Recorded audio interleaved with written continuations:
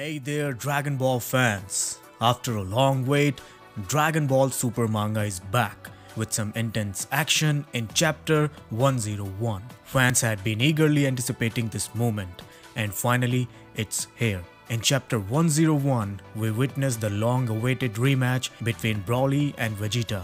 And guess where?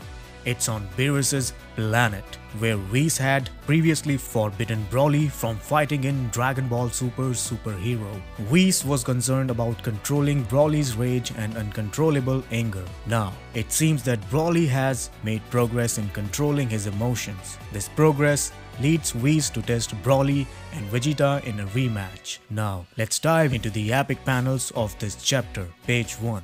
Broly and Vegeta are in their base forms, and Broly launches the first attack on Vegeta, which is very amazing. Page 2. Vegeta effortlessly dodges Broly's attack and delivers a powerful kick to Broly's head. Page 3. Broly unleashes a barrage of Kai blasts in his anger, but Vegeta skillfully dodges them. Page 4. Broly lands a massive punch on Vegeta, who not only dodges but takes the hit directly, showcasing his developed Ultra Ego and a Jiren-like resilience. Page 5. Vegeta does not transform into Ultra Ego but surprises Broly by turning into a Super Saiyan. Broly realizes that Vegeta is still in the early stages of his training. Page 6.